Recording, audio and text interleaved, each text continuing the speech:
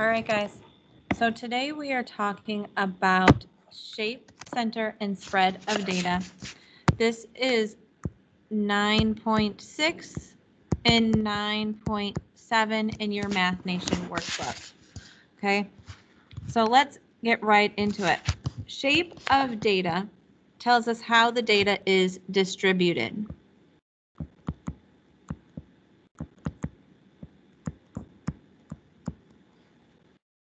The center of data, so your center of data, gives us the middle of the data set. This can be found by the mean or the median, okay, the middle. The spread of data tells us how close together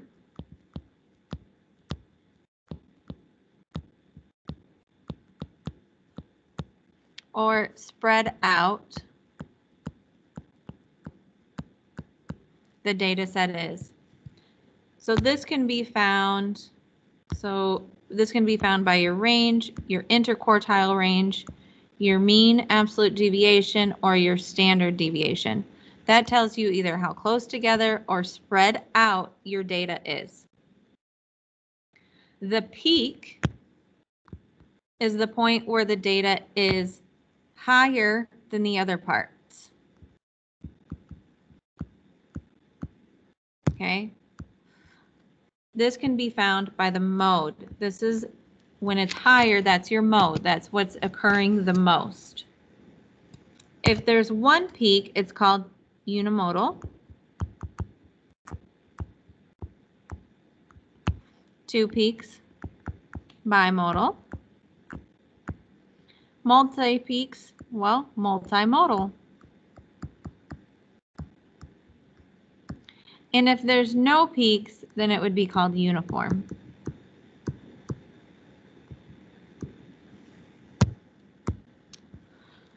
So in our example, students were surveyed on how many minutes they spend reading each night. So if this is our data, how would you describe the shape of this data? Look at what's happening here. We're going up and we get to our peak and then we start to come down. So what is happening with our shape of the data? Well, that data is symmetric.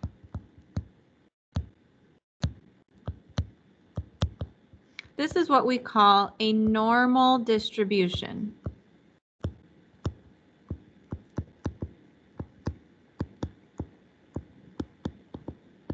This is your classic bell curve.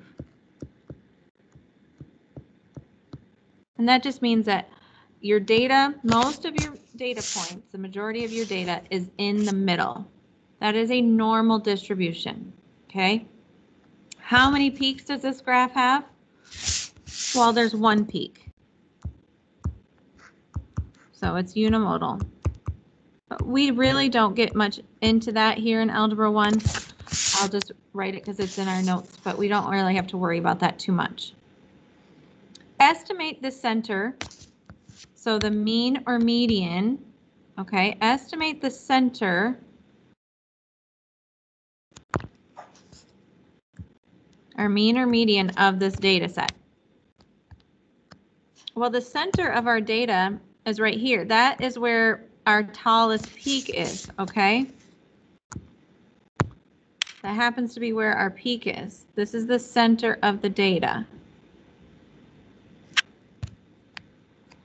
So how would you estimate it? Well, if that interval on my histogram is 15 to 19, I would say that's about 17. So our mean or median would be about 17. How would you describe the spread of data?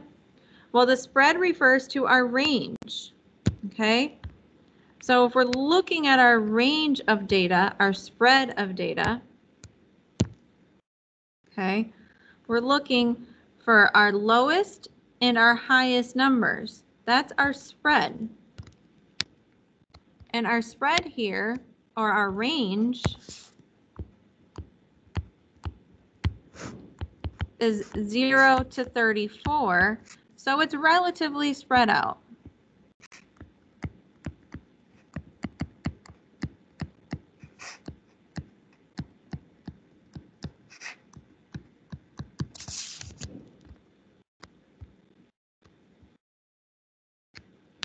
But data sets are not always going to be symmetric or in a normal distribution. So data sets can be categorized by how they are shaped.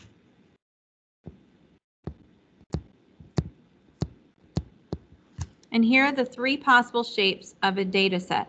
So we've already talked about symmetric. And symmetric, above that graph, I want you to write normal distribution.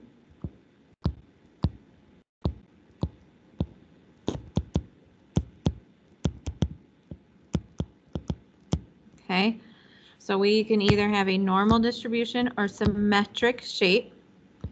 And that's just when it looks like a regular bell curve. Okay.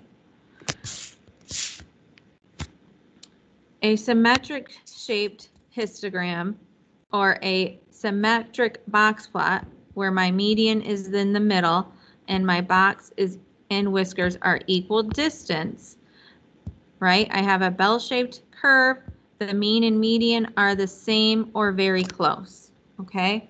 So that's what it looks like to have a symmetric or normal distribution group of data. The next that we're going to look at is when it's skewed right, okay? If we have skewed right data,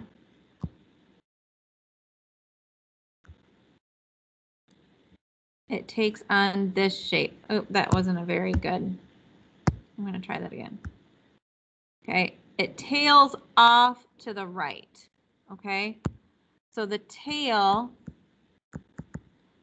is going to the right, so that means I have a skewed right histogram, skewed right data. And I always like to imagine this as a whale. That's just how I picture it in my head. This is a giant whale. My data is tailing off to the right. When I draw my little fancy curve over top, I see a tail going off to the right. And so I know my data is skewed right. Okay. You will also see that when you have a skewed right data, your box plot is going to look more like this as well, right? If you have to draw your curve more over to the left and the data is going to the right, didn't draw that very well. Okay, that's the picture you would get, and you still have a whale, at least what I imagine a whale. However you want to picture it works fine for me, but that's when you have a skewed right data. Now, if your data is skewed to the right, that is called a positive skew. That means your mean is going to be greater than your median. We've already talked about that you have a long tail on the right, and it's also called a positive skew. I don't know why they say that twice, but it's a positive skew. Okay, meaning it's pulling, what's happening here is this data here is pulling your data to the right. So it's pulling it in a positive direction. Okay. Finally, we have skewed left. And our skewed left data looks like that. And I still imagine it as a whale, and this here is its tail. And its tail is going to the left. And because my tail is to the left, I know my skew is to the left. And the same thing here, I know that this is kind of how that data would be shaped. And my data is going to the left. My data points are pulling to the left. And so I have a negative skew now. My mean will be less than my median. My mean is going to be less than my median. My long tail will be on the left, and this is also called a negative skew. Okay, skewed left is a negative skew, skewed right is a positive skew. Those are some key points that you need to remember about shapes of data. Okay, so now we're going to work on comparing data sets. People were asked if they owned cats or dogs. The data is organized into the two histograms below. Okay, what is the shape of the cat owner's histogram? Okay, so here is our cat owners, and what is the shape of their histogram?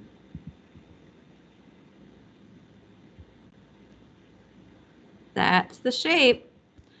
So my tail here, my tail is on the left. If I have my tail on the left, that means I have a left skew, okay? So I would write, what is the shape of this data? It's skewed left.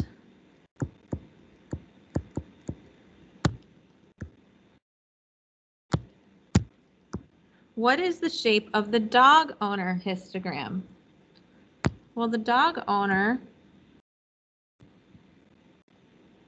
has a normal distribution or symmetric distribution.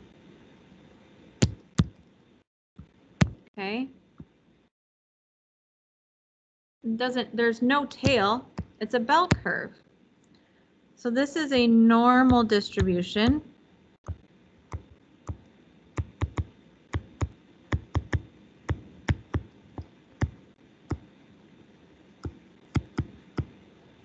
Symmetric. Okay. How do the spread of the two data sets compare? So now we're looking at the spread of the data. And when we look at the spread, we look at our lowest, our minimum, our lower extreme, and our maximum, our upper extreme. So in cat owners, we go from 0 to 8. In dog owners, we also go from 0 to 8. So they both have the same spread.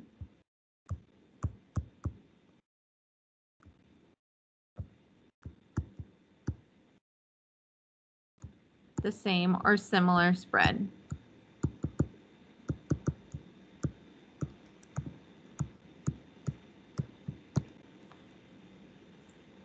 Remember, with a histogram, we don't know what the absolute range is because we don't know the highest piece of data in either of those data sets. We just know the intervals and where they fall. So how do their peaks compare? Well, they both have one peak, so they are both unimodal.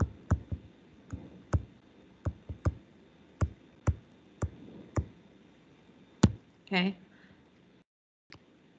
So those are our two main pages of notes, but I am going to go ahead and work on some of the practice problems before I end the video, but these are our two note pages, okay? So let's keep talking about measures of data and spread. So here we were given use the histograms to answer questions 1 through 6. A group of 10th and 12th graders were surveyed about how many t-shirts they own. So looking at these two sets of data, which data set is symmetric? Okay, well, let's draw our little curve. This is 1. This is our 10th graders. That looks like pretty symmetric. And then this is our 12th graders. What's happening with our 12th graders? Well, we have a tail to the left, so this is going to be skewed left. I'm going to zoom that in so I can write it a little bit neater. So this is skewed left. In my 10th graders, this is a normal distribution or symmetric. I'm just going to put normal. Okay, so which data is symmetric? Well, that's going to be our 10th graders.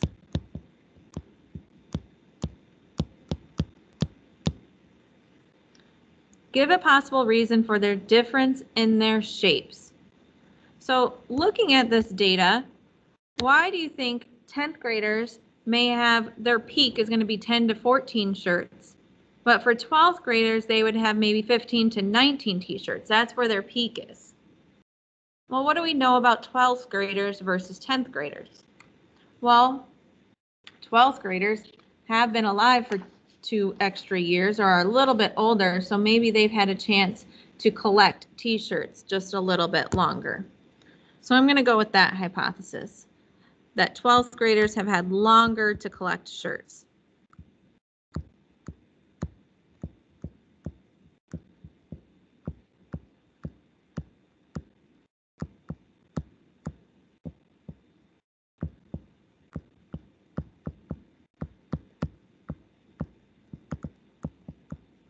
Okay. How do the centers compare? Which is greater? Well, we're looking at the centers. Okay, where is the center of our data for our 10th graders? Okay, our center of data for our 10th graders is going to be 10 to 14. Well, the center of our data for the 12th graders is going to be 15 to 19. So I can determine that the center of my data is higher for my 12th graders. So 12th graders have a higher center.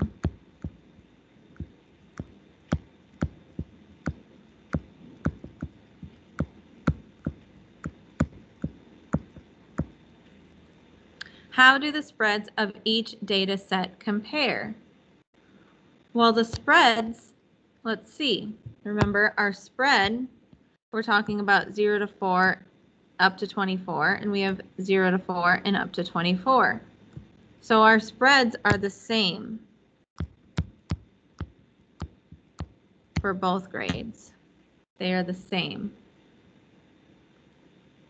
What is the shape of the 12th grade data set?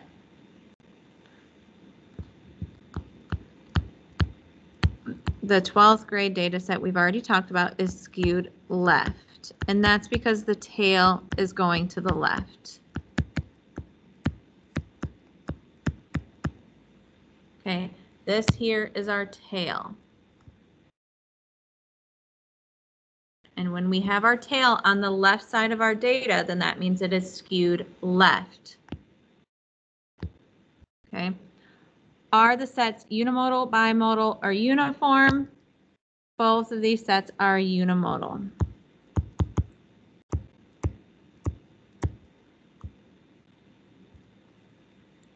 They both have just one peak. All right.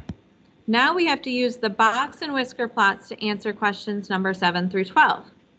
The population of 15 rural towns in Georgia and 15 rural towns in Alabama are organized and displayed using the box and whisker plots below. Which state's data set has a greater center?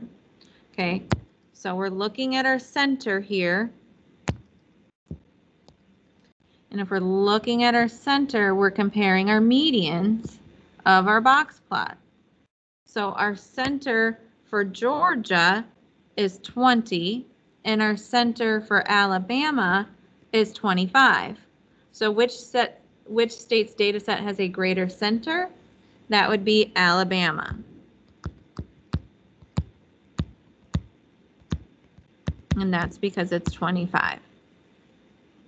How do the shapes of each data set compare? Well, again, when we're looking at shapes of our data set, the Alabama one is a normal distribution. So Alabama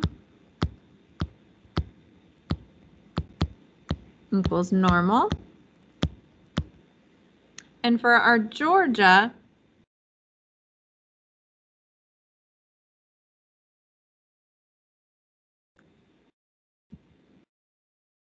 our tail is going to the right, so our Georgia is going to be skewed right.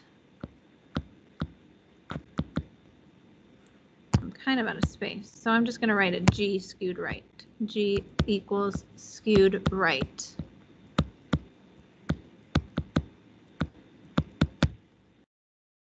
Okay, what we're really looking at when we're looking for our skewness, okay, G is skewed right. What we're really looking at is, one, we're looking at our tail, but also we're looking to see where that center is. And if that center is to the left, then that actually means that our data is going to be skewed right.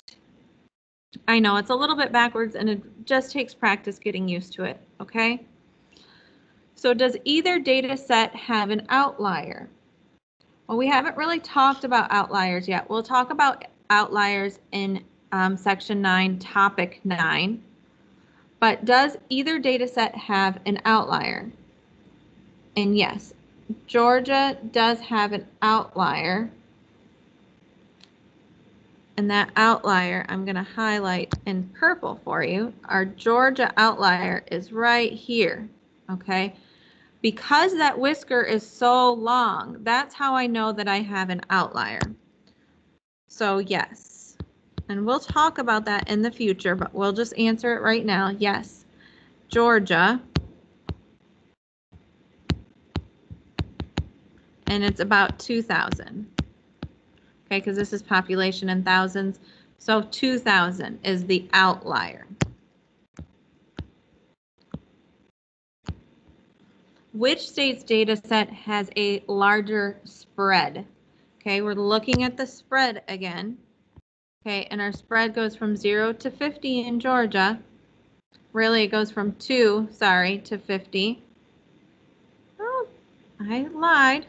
Let's ignore that 50. We're looking at our spread and we're looking where our data ends.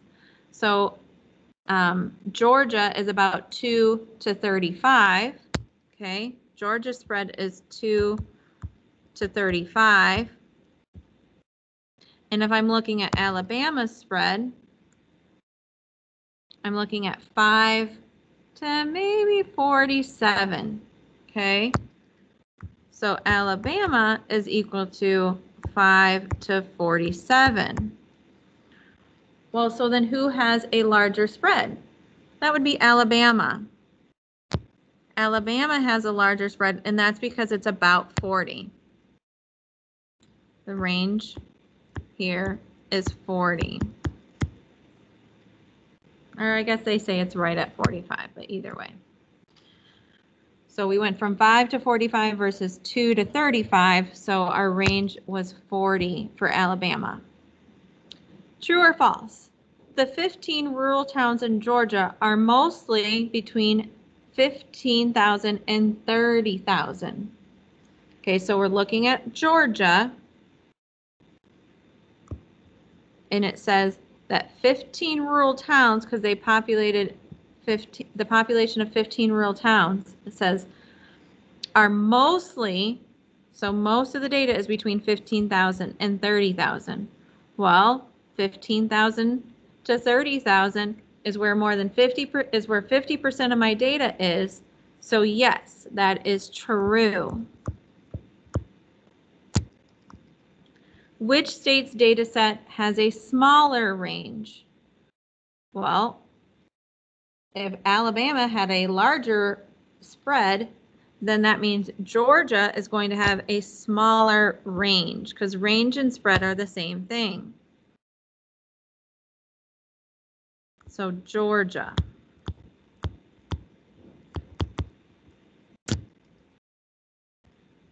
All right, that's it for that practice problem.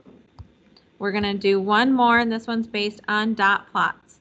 Okay, use the dot plots to answer questions 1 through 6. A group of freshmen and sophomores were asked how many hours they spend on homework each week. How do the shapes of each data set compare? All right, so we're looking at freshman and sophomore. Okay, so if we looked at this data for our freshmen, it would go like this. However, we have this over here. This point right here is called an outlier. And we're going to learn more about that in topic 9. Okay, that there is an outlier. This, our sophomores, is also a normal or symmetric distribution, and there's no outliers. So what we could write here is, how do the shapes compare? Well, they're both symmetric except for the outlier. So I'm just going to put both symmetric.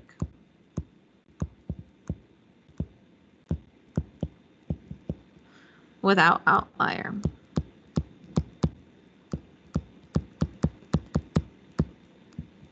Okay, if you have to include that outlier, then it would be skewed. Do either group of students have an outlier? Yes, the freshmen.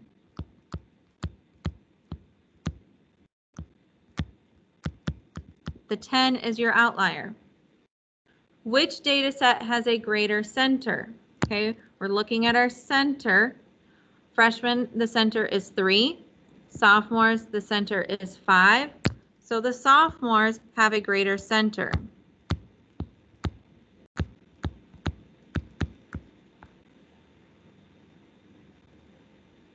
Which group has a wider spread of data? Again, we're looking at the spread. So 1 to 5 for my freshmen. So the spread of data would be 4. And we're going from 2 to 8 for our sophomores. So that 8 minus 2 is 6. So the spread of data for my sophomores is 6. So that would be my sophomores have a greater spread.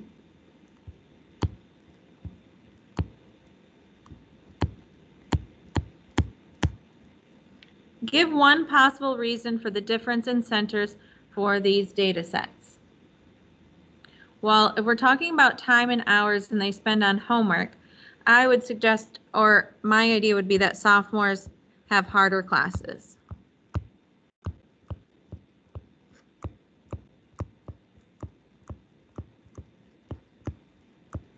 Therefore, they have more homework, okay? True or false? The data set for the sophomores is uniform. False. It is not uniform, it is unimodal.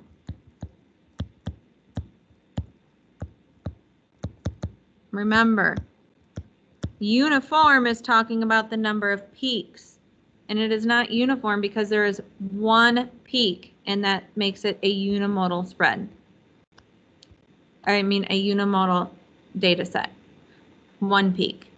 Okay, this last practice problem, we are looking at leaf and the stem and leaf plots, and we don't cover stem and leaf plots, so we can just go ahead and cross that out. And that is it for our practice problems. All right, when you finish this classwork assignment, you can go ahead and get started on your homework. I hope you guys have a great day. Bye.